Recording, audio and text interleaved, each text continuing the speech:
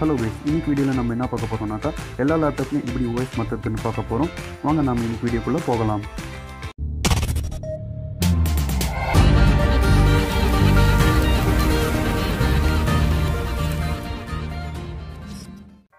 நம்ம ஓஎஸ் மாற்றுறதுக்கு நம்ம பென்ட்ரைவ் ஃபஸ்ட்டு பூட்டபிள் பண்ணி வைக்கணும். பூட்டபிள் பண்ணி வச்சா தான் நம்ம ஓஎஸ் மாற்றுறதுக்கு கொஞ்சம் ஈஸியாக இருக்கும். நீங்கள் ஸ்ட்ரைட்டாக உள்ளே போய் பண்ணிங்கனாக்கா உங்களுக்கு வந்து ஓஎஸ் மாற்றுறதுக்கு ரொம்ப லேட் ஆகும். அதனால் நீங்கள் பூட்டபிள் பண்ணிக்கோங்க. நம்ம இப்போ பூட்டபிள் பண்ணுறது எப்படின்னு பார்க்கலாம் வாங்க.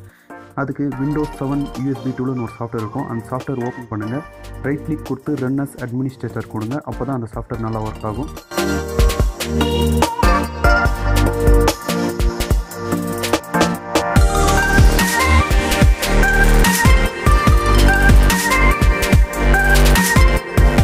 பார்த்தீங்கன்னாக்கா அந்த சாஃப்ட்வேர் ஓப்பன் ஆயிடுச்சு. இந்த சாஃப்ட்வேரில் நீங்கள் வந்து ISO ஃபைல் இருக்கிற OS தான் யூஸ் பண்ண முடியும். உங்கள்கிட்ட தனியாக ஃபோல்டர் செட்டப் அதுமாரி தனியாக கூட இருக்கலாம். அது வந்து நீங்கள் பவர் ISOவில் போட்டு கூட நீங்கள் ISO ஃபைலில் மாற்றிக்கலாம். இப்போ வந்து நான் OS இருக்கிற இடத்த லொக்கேட் பண்ணி நான் உங்களுக்கு OSஐ எப்படி பூட் பண்ணுறதுன்னு காமிக்கிறேன். நீங்களே பாருங்கள். இப்போ நான் ப்ரௌஸ் கொடுத்துட்டேன். ப்ரௌஸ் கொடுத்து எங்கே OS இருக்குன்னு போய் நான் இப்போ OS கொடுத்து ஓகே கொடுக்குறேன். இப்போ பார்த்தீங்கன்னாக்கா எங்கிட்ட விண்டோஸ் 7 விண்டோஸ் 8 ரெண்டுமே இருக்குது. நான் வந்து விண்டோஸ் 8 மாற்றணும் இப்போ OS. அதனால நான் விண்டோஸ் 8 கொடுத்துட்டு கீழே ஓப்பன் கொடுக்குறேன். இப்போ பார்த்தீங்கன்னாக்கா ISO ஃபார்மேட் அது மட்டும் தான் உங்களுக்கு சப்போர்ட் ஆகும். நீங்கள் ஓகே கொடுத்துட்டு நெக்ஸ்ட் கொடுங்க.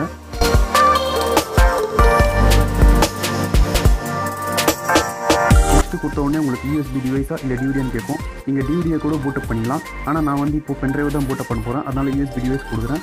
உங்கள் பென்ட்ரைவ் வந்து வந்துடுச்சு பாருங்கள். என் 16 GB பென்ட்ரைவ் 13.3 GB ஃப்ரீயாக இருக்குது. நான் வந்து பென்ட்ரைவை பூட்டப் பண்ணுறேன். ஆனால் பென்ட்ரைவில் இருக்க எல்லா ஃபைல்ஸ் நீங்கள் வேறு இல்லைன்னா பேக்கப் எடுத்து வச்சுக்கோங்க. ஏன்னா பென்ட்ரைவில் இருக்கிறது எல்லாமே டிலேட் ஆகிடும். நீங்கள் வேறு எதுங்கன்னா எடுத்து வச்சிங்கனாக்கா உங்களுக்கு சேஃப்டியாக இருக்கும். இப்போ பிகின் காப்பிங் கொடுங்க. பார்த்தீங்கன்னாக்கா எரேஸ் ஆல் டேட்டான்னு வரும். எரேஸ் ஆல் டேட்டா கொடுங்க. பார்த்தீங்கன்னாக்கா இப்போ கன்ஃபர்மேஷன் மெசேஜ் வரும். நீங்கள் எஸ் கொடுத்துட்டீங்கன்னாக்கா அதை வந்து காப்பியாக ஸ்டார்ட் ஆகும்.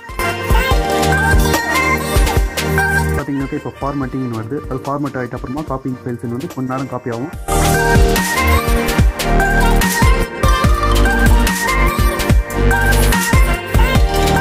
காப்பிங் ஃபைல்ஸ் வந்துச்சு. எனக்கு வந்து பார்த்தீங்கன்னாக்கா 15 மினிட்ஸ் ஆச்சு பூட்டபிள் ஆகிறதுக்கு. அதனால் நான் வந்து வீடியோ கட் பண்ணி போட்டிருக்கேன்.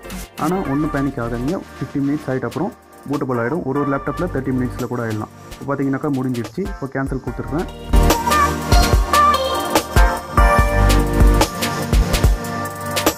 OS மாற்றுறதுக்கு வந்து லேப்டாப்பில் மெயினாக சார்ஜர் கனெக்ட் பண்ணியிருக்கணும். இப்போ ஓப்பன் பண்ணிட்டு பவர் பட்டன் அமுத்திட்டு நீங்கள் எஸ்கேப் பட்டன் அமுத்திங்கனாக்கா உங்களுக்கு வந்து இந்த ஆப்ஷன்ஸ் வந்துடும். அதில் வந்து பூட் டிவைஸ் ஆப்ஷன் இருக்கும். ஒரு லேப்டாப்பில் F12 பட்டன் அமுத்தலும், இல்லை ஒரு லேப்டாப்பில் F9 அமுத்தலும். இந்த லேப்டாப்பில் பார்த்தீங்கன்னாக்கா F9 அமுத்த சொல்லுது. நான் F9 அமுத்தி பூட்டபிள் ஆப்ஷன்ஸுக்கு போகிறேன். கீழே பார்த்தீங்கன்னாக்கா USB ஹார்ட் ட்ரைவ் சாண்டிஸ்க் அதான் நம்ம பென்ட்ரைவ் நம்ம பூட் பண்ண பென்ட்ரைவ் தான். அந்த USB ஹார்ட் ட்ரைவ் கிட்ட கொடுத்துட்டு என்டர் அமுத்துறேன்.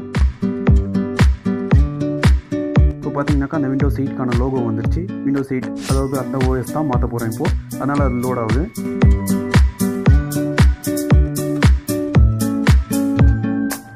பார்த்தீங்கன்னாக்கா என்ன லாங்குவேஜ் அதெல்லாம் கேட்கும். நம்மளாம் இங்கிலீஷ் தான் யூஸ் பண்ணுவோம். அதனால் நான் அப்படியே நெக்ஸ்ட் கொடுத்துட்டேன். இப்போ இன்ஸ்டால் நவுன்னு இருக்குது. நீங்கள் இன்ஸ்டால் நவ் கொடுத்தீங்கன்னாக்கா செட்டப் ஸ்டார்டிங் 1 நேரம் ஆகும். இப்போ பார்த்தீங்கன்னாக்கா உங்களுக்கு ஆல் இன் ஒன் ஃபைல் இது. எல்லா OS இருக்கும். விண்டோஸ் 8 விண்டோஸ் 8 ப்ரோ எல்லாமே இருக்கும். நான் விண்டோஸ் 8 நார்மலே கொடுக்குறேன். இந்த 32 பிட் 64 பிட் ரெண்டுமே இருக்கும். இப்போ I accept the licence terms அது கொடுத்துட்டு நீங்கள் நெக்ஸ்ட் கொடுங்க. இப்போ கஸ்டம் கொடுங்க. நீங்கள் அப்கிரேட் பண்ணணுன்னாக்கா உங்களுக்கு வந்து இன்டர்நெட் தேவைப்படும். அப்புறமா விண்டோஸ் சியில் இருக்க ஃபைல்ஸ் வந்து நீங்கள் பேக்கப் எடுத்து யூஸ் பண்ணி ஆனால் அதை ஃபார்மேட் பண்ணணும். ஃபார்மேட் பண்ணாமல் போட்டிங்கனாக்கா உங்களுக்கு வந்து விண்டோஸ் ஓல்டுன்னு ஒரு ஃபோல்டர் ரெடி ஆகும். அது ஒரு மெமரி வேஸ்ட் ஆகும். அதனால் நீங்கள் அது வந்து ஃபார்வர்ட் பண்ணணும். விண்டோஸ் சியில் இருக்கிற ஃபைலை நீங்கள் அதை வந்து பேக்கப் எங்கன்னா எடுத்து வச்சுக்கோங்க. இல்லைனாக்கா உங்களுக்கு தேவையில்லைனாக்கா அப்படி விட்டுருங்க. இப்போ நெக்ஸ்ட் கொடுத்தீங்கன்னாக்கா உங்களுக்கு வந்து காப்பிங் விண்டோஸ் ஃபைல்ஸ் அது சீக்கிரம் ஆகிடும். கீழே இருக்கிறது வந்து கொஞ்சம் லேட் ஆச்சு. அதனால் நான் வீடியோ கட் பண்ண போட்டிருக்கேன். இப்போ பார்த்தீங்கன்னாக்கா கெட்டிங் ஃபினிஷ்டில் உங்கள் லேப்டாப் வந்து ஆட்டோமேட்டிக்காக ரீஸ்டார்ட் ஆகும்.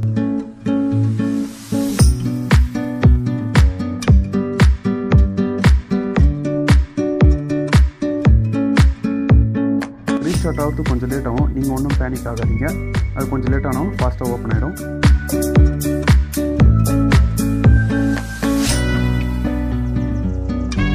இப்போ பார்த்தீங்கன்னாக்கா விண்டோஸ் 8 விண்டோஸ் 8.1 விண்டோஸ் 8.1 பழைய OS. நான் இப்போ விண்டோஸ் 8 ரெடியாக ஒரு OS கொடுத்துருக்கேன்.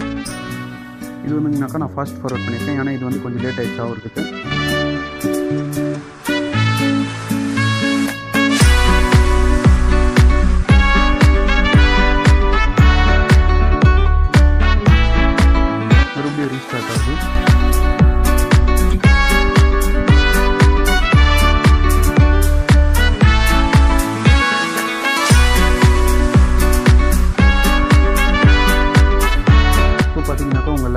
ஆன் ஆகிடுச்சு. நீங்கள் வந்து உங்களுக்கு என்ன கலர் வேணுமோ அந்த கலர் வச்சு கீழே பிசி நேம் கொடுத்து கீழே நெக்ஸ்ட் கொடுத்துடலாம்.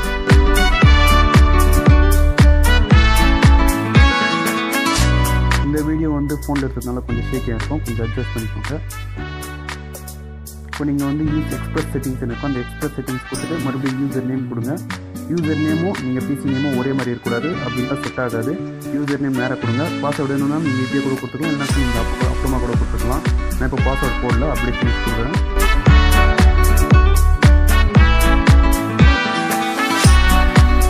இந்த ஸ்டார்டிங் கூட்டப் வந்து பார்த்தீங்கன்னாக்கா எனக்கு வந்து ஆல்ரெடி கொஞ்சம் லேட் ஆச்சு, அதனால நான் வந்து ஃபாஸ்ட் ஃபார்வர்ட் பண்ணியிருக்கேன்.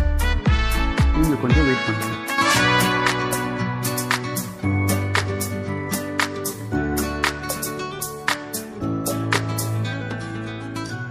இப்போ பார்த்தீங்கன்னாக்கா உங்கள் லேப்டாப் ஆன் ஆகிடுச்சு,